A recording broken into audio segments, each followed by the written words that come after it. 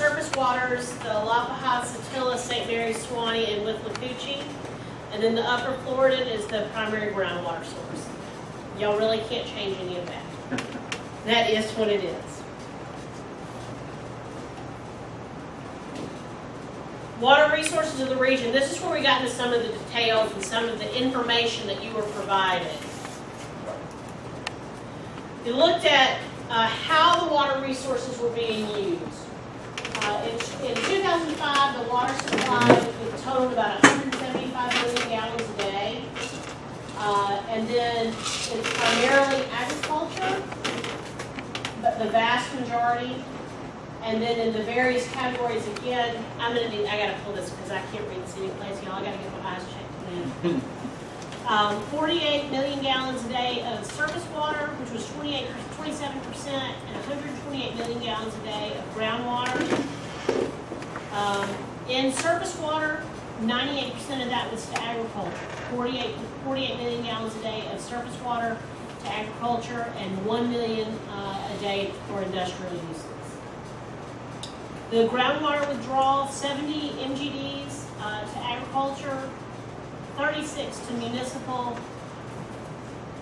10 to industrial, and 11 million gallons a day under a category called self-supply.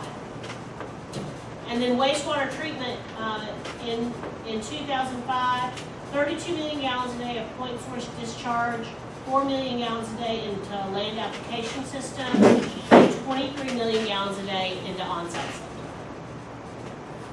Can I ask, has this been updated since 2005? No.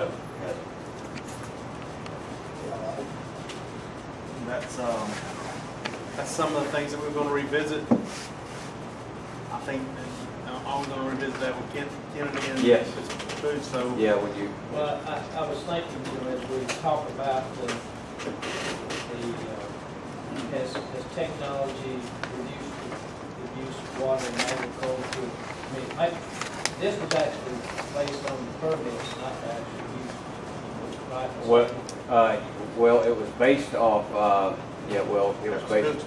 It was Hook's. Jim Hook's. That's where they took acres grown and put typical water use on that. So that was outside type of crops and where they're used, because the permits only have the pump capacity and the acreage on there. Right. And actually used. So that was actually used. Like it took cotton acreage and determined about what the average use of cotton. Yeah, they did it for a wet year, dry year, and an average year. Well, maybe you have answered. What percent of our wells now have flow meters? 60%. And what percent of being reported as far as About 3,000 are consistently being reported. A number of different reasons for that. We have 22,000 permits. About 60% of those are metered. A lot of Soil and Water Commission cannot find a lot of these permitted sites because they're movable surface water pumps. So the Commission goes out in November to read with Forestry Commission, and that's when the pumps have typically been pulled. So there's a number of reasons why not every permit's been issued. Not to mention that's always been dependent on funding, and it hasn't received any funding really over the past few years for new meters. So they've been concentrating on maintenance and repair primarily for the past few years. So we have the Flint River Basin is about 100% metered. The next best basin would be here in the Suwannee. I don't have the percentage of it here. And then it thins out as you move towards the coastal region, and above the fall line, very, very little other than golf courses, and they meter themselves. So that's where that status is. But that data each year from the Commission comes to my office, and it does get better every year. It increases in volume, and I immediately send that to Dr. Wei Zing, who is Jim Kennedy today will be the groundwater guy, and Wei Zing is the surface water guy, and we'll have him down, I believe, at the next meeting. And he and his team take that data and integrate it into their models, and we're currently looking at a number of different projects that would allow us to have his models improved by looking at timing and seasonality of the use, because that was what came out of the first meeting, is where your models see, you can have a farm pond that's 10 miles off a stream, yet the model reads it as a direct stream withdrawal. And that's not right. That's making that number, that gap, inflated.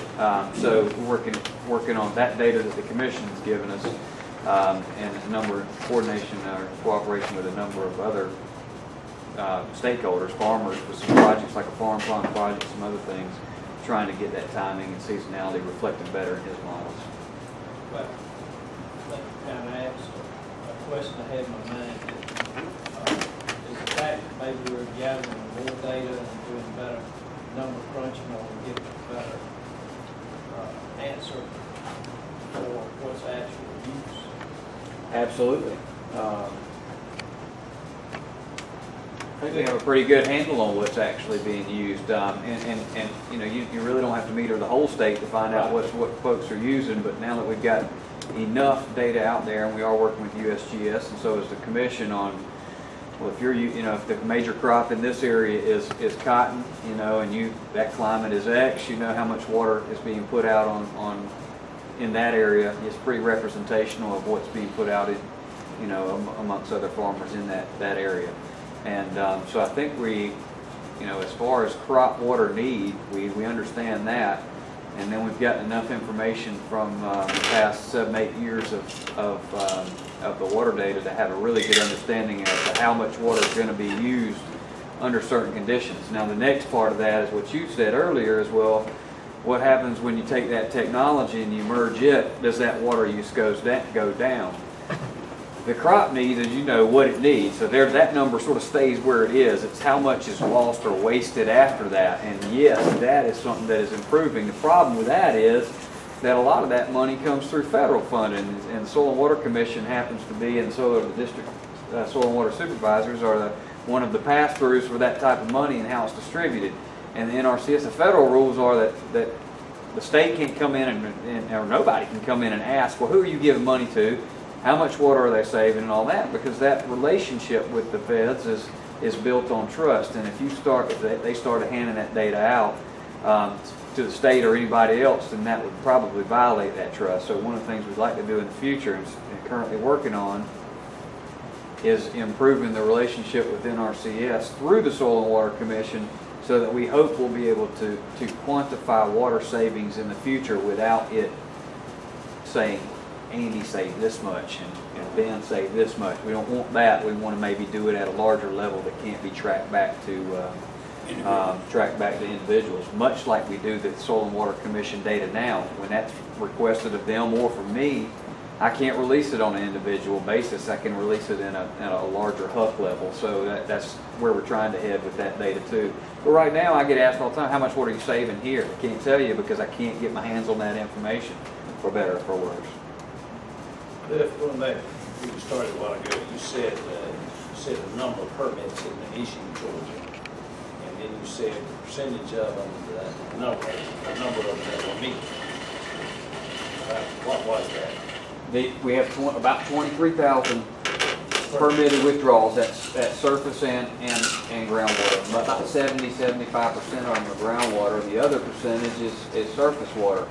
Of those surface water, the majority of those are mobile pumps that get pulled, so the commission can't find those. So when I say that only 60% of our permitted withdrawals are metered, the vast majority of those that are not metered are because of that reason, because they're surface water pumps that you can't go out and find. Unfortunately, resource-wise, the commission only has the resources to get out there about once a year and read those.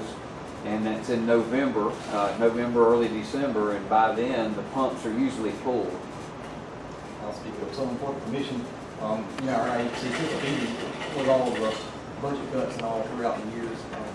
Like in my office in Statesboro, we covered 34 counties. Well, we had 3 individuals in our office, down to 1 myself right now, soon to be. This past winter, I read meters in Floridan, Chickens, and Screaming County. And it was easily probably 20% of those meters that you could not locate. damaged in some way, or just you weren't in the right spot because of GPS coordinates that were assigned to them were off.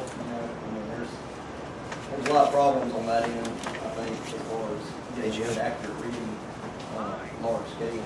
But at the same time, you're working with enough that you kind of make an estimate off of what you do have.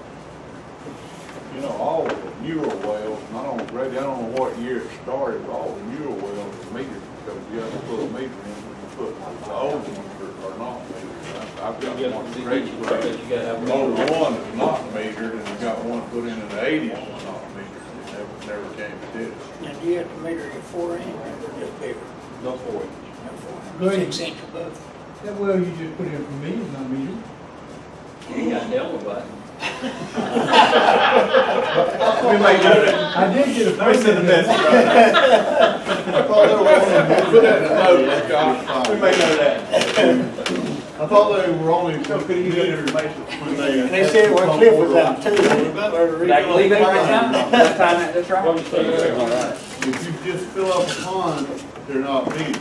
They're metered out of the pond. They're metered out of the pump when it goes from the pond to the The lake. statute says that the state is interested in applied water. The water is actually applied to the crop. So when you have that well that goes to the pond and it comes out, and quite frankly, some of them are metered in some ways, and some of them are metered at the pivot themselves. There's a number of different ways that they have that based on limited resources, the commission has to make a decision on some of those things out in the field. What's the best way to meet that objective? And sometimes it's different than the farm that they just left. What you watering, Darby? Blackberries. That's what you missed. He said he put him a well in it, didn't put a meter on. Oh yeah. But, you know, we get a report on those meters. And the only report I get is like 212 inches per acre. I didn't put 212 in. They don't give you an acreage, though. I guess that's just, you have to take your acres. They're just interested in total volume that's going out there. That report's just sold from soil. Acres. So you just give us the total inches, and that's what, I have to divide my acres in that to get how much I put on an acre. Yeah, okay. Another, not fussing with you, but another issue that report is that it gives you those numbers by permit. So you got to scramble around and try to match that permit back up to that well. It's sometimes a challenge. We've tried to add on forms, how you refer to a certain location, it's permitted, but, the crew that sends out those usage statements, I don't know what how they do that. Well, on all the new wells now, you get GPS coordinates on them. So I think that with this slide, and we've had some good conversation about it, are there specific questions that you would have for EPD when you revise your plan about this information? Oh, yeah. So this would definitely be something, what would some of those be? We tried to make a plan in 2016. It'll be adopted in 16. 16 on data that's 2005.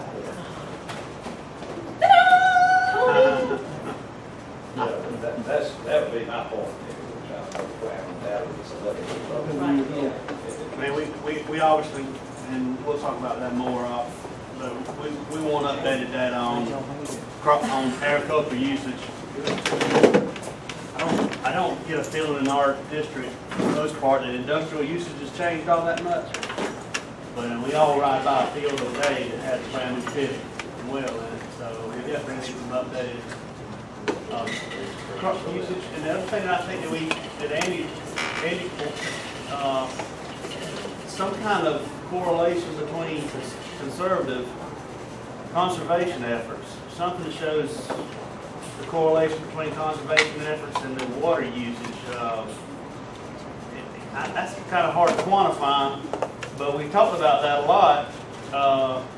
When we first came out with the plan, we talked about how conservation technology, it didn't matter if it was sprinkler head technology or computerized technology. We talked a lot about how much that was going to save, and we don't really have, that I know of, we don't have a way to quantify that. We have that information, but it's back from the year 2000. Yeah. And it was a DNR, University of Georgia publication, and frankly, I'm still using it, but it's dated. It's dated. But, yeah. So I think one of the things we might want to ask for is some way, some method or some funding for correlation of conservation efforts. Just the Can they end-gun do meter? technology, Can they saves a do lot of water over meter the one past 10 years. and Well, test it Yeah. without, I mean, without, our and then operation, the Yes. hoses, you know, you gotta run them. 2005, Soil type, there's a whole lot of the wind way we speed, measure all that other moisture, stuff. nutrients, We just and don't get the rise of the soil, the change in wind speed, Yeah. change in water, Some is how probably much better. water we put out, Yeah. when we put it out. I mean, I know we're not alone. Trying to do that, maybe the others. Now, and I know that, So ask me a bunch of questions. some of that data that we looked at before, when it came out, that a lot of farmers were going by just how many days they hadn't had rain, they turned their pumps back on, where now they're actually measuring soil moisture. Drip irrigation cuts your irrigation half. That's right. So, So what you put out there. But, Bill, how many, in your estimation, how many new permits have been issued since 2005? Statewide? Yeah. Yeah, 6,000. And I mean, you know, today, and even back on, all those are standard for those systems to be at least 80% efficient, moving from low pressure to high pressure to low pressure. Most of, I worked with the University of Georgia to give me an estimate on how many in the Suwannee-Satilla Basin are low pressure. 85% is what they came back with, somewhere between 85 and 90. I mean, that's, so the infrastructure's basically there. Now we need to go to, well, what actually is that infrastructure doing for us? Look at, I think it may be a wash, because just look at the acre blueberries that were not there in 2005. That's Look true. at the new pivots that Scott was talking about, that weren't there in 2005. So that's really I asked the question on purpose, because What you really need to ask me is how many acres have been expanded, not how many sheets of paper we've issued, because that's what matters. And I'll tell you what, we wanted Mark Masters to be, Mark Masters is going to do the ag water forecast demand update, and Mark's going to be with us at the next meeting. Now, I'm handling that project too with Mark, and he went and talked about how we need to approach this, and in some areas of the state, frankly, we've busted that 20% potential irrigated acreage increase that Jim Hook predicted in some areas. And in some areas, they're basically the same. But one of the things that we want to do with that irrigation, we know that in some regions, especially crops, blueberries, other things, have taken off. So what we're going to try to do with the limited monies that we have is find out what areas have the potential to have been busting that 20% open, and do acreage updates on the demand forecast. And so when Mark gets here and we start hearing about how that's going and what information is collected, that's probably going to spark a bunch of questions in our minds about different geographic areas of the state, and then, well, what are you seeing going on here, here, and here? But frankly, that's going on, and you know, the acreage, 2010, 2011, folks started just cutting trees down and putting land into production, and frankly, a lot of them not asking permission first, coming in after the fact. So getting our hands around how much and where that acreage has expanded is a task that's outside of my staff's ability, but we're doing contract work with the Water Planning and Policy Center of ASU. We get coordinated work from the Soil and Water Commission. So from our different partners that are out there, they're letting us know what's going on and seeing what's going on. And also aerial imagery, we get that updated every year. So my staff, what we do basically is take aerial imagery from, let's just say from 2005 to today, And they can look on that thing anywhere in the state and see exactly what land's been cleared and what pivots have gone in. And so, which is how Jim Hook did it in the first place. He quadrant off every county of the state and went through and found out, well, what land's being irrigated and what crop is going in to be irrigated. We do that same thing every day, but just not, doesn't do that all day, you know, just when somebody comes in and needs to do permitting. Let me, I'm gonna stop, I'm gonna switch our discussion a little bit. I'm gonna ask Jim or Liz, who's gonna go first?